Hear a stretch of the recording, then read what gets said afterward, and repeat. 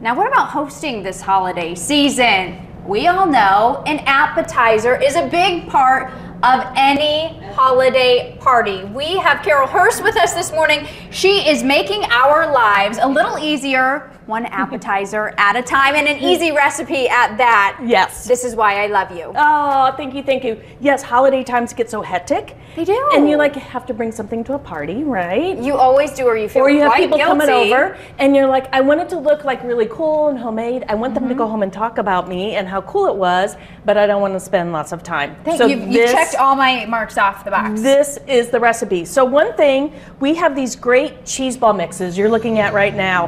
They come in all kinds of flavors. They're sweet or savory. They're made in Missouri, so you're all shopping double local. I like that. We sell them in the store, so you take this mix, you mix it with a block of cream cheese. Okay. And a little bit of butter. That's it.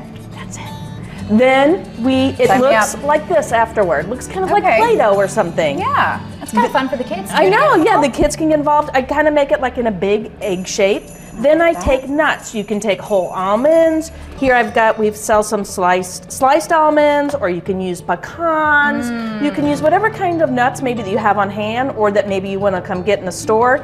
And then we're just I kind of started, you can help if you want, shingle them on. Hey, you don't have to be. You can't mess this up. You can't mess this up. Look it, you put it on like that. You make it a little shingles all the way up. Okay. Oh gosh.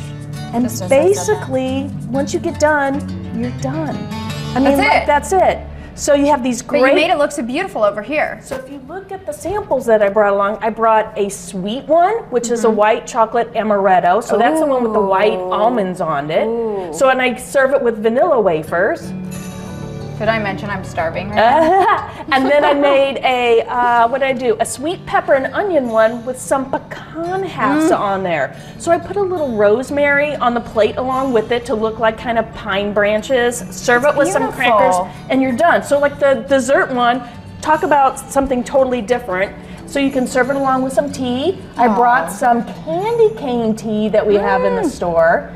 You can serve something fun and festive, candy cane tea and a white chocolate amaretto dessert cheese ball. I love this. Yes. These are so unique and fun and all available at the Old Town Spice Shop. On Main Street in St. Charles, and we've got Christmas traditions going on, open late tonight, Friday, Saturday, all kinds of things to do for the kids. You'll want to come down and visit. My photographer was just there with his daughter. Yes. He's shooting this segment right now, and he raved about the celebrations there. They saw the gingerbread village, they saw Santa, they got the cards, they got cookies, they got all kinds of things. They've got it all. And he said it's free, so the best family event. There you go. So go see Carol there at Old Town Spice Shop. She's going to help you out, help you get that perfect appetizer, whether you're hosting the party or you got to go and you got to bring something. This is easy and it's quick, and anyone can do it, especially if I'm saying that. Thank you so much for being with us here this morning. Merry Christmas. Stay with us. We got more coming up.